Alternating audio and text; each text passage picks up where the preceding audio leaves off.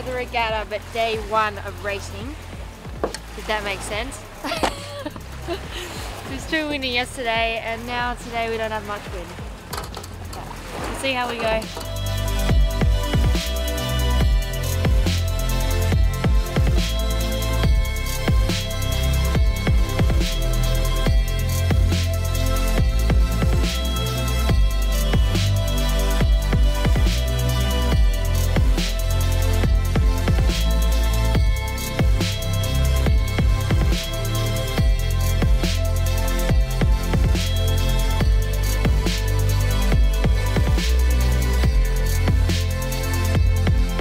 After missing yesterday's racing, it was great to get out there, and we sailed out in champagne conditions, 10 knots, sunny, it was beautiful.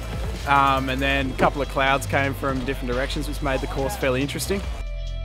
We had a pretty good day overall. This is our home club, so it's where we're most comfortable. And I feel like we learnt a lot from South Sydney and are really working on the things that we improved on.